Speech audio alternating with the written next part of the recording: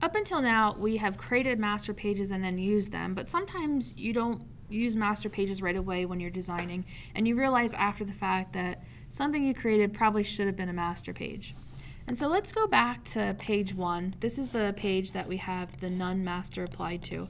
And so, or actually we don't, so I'm going to apply none master to page 1.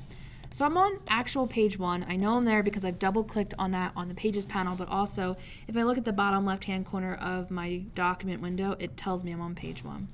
Now maybe you're designing something and maybe you're doing page numbers, or you're doing a template for the first page of a chapter, and you decide that you want to have some sort of graphic element that looks like this, and you want it to repeat in exactly the same way on all the pages or all the first pages of every chapter in your project.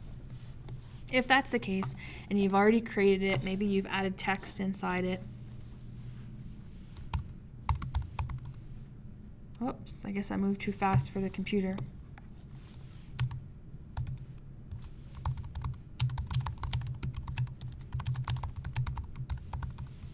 Okay, so maybe you did some formatting, so I'm going to make the text white. And I'm going to choose a new typeface. Let's go with this one. Let's make it bigger. I don't like that typeface, so I'm going to change it. I don't like that one either. Let's go with this one. So I'm going to do some formatting, and the formatting is going to be important because I'm basically saying that I'm doing this formatting because I want to ensure that it is the same on every chapter that I work with. So I don't like the white either, so I'll come in here and make it like a dark purple color. Maybe I want to decrease the leading so that it's closer together. Okay.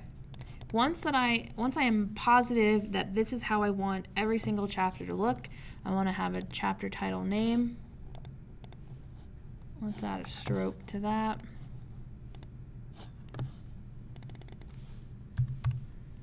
I want it to say chapter 1, and then I want to have the name of the chapter under that. If I decide that that's something that I should have repeated as a master page element, you can always select a page and then hit the option flyout menu and go to master pages, and then you can save the page that you have selected as a master. When you do that, it will take the very next letter. So I have an A master, a B master, and so by default it will create a C master, and then I have that as my template. So I need to go back to page 1 and delete that content, and then I would click and drag to apply C master as the template that I'm using for the first chapter.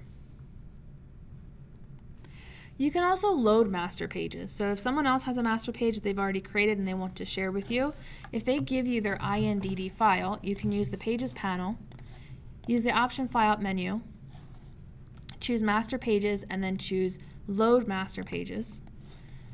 When you choose this, all you have to do is find the InDesign document that has the master page that you want to grab or share.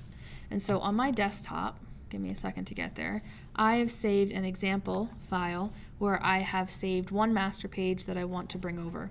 And so when I select this and choose open, you will see that, and I gave it a number just to make sure that I wasn't going to override one of my other master pages. I have this new master page, and if I click and drag and apply it to page 2 and 3, you can see that it's just a purple header that I wanted to repeat in exactly the same way.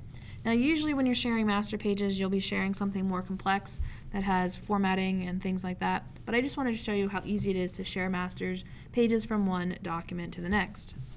Now sometimes you start applying master pages and creating master pages, and then you realize that you have so many master pages you can't remember which ones you've used or you've not used, and just like your swatches panel, you kind of want to work clean.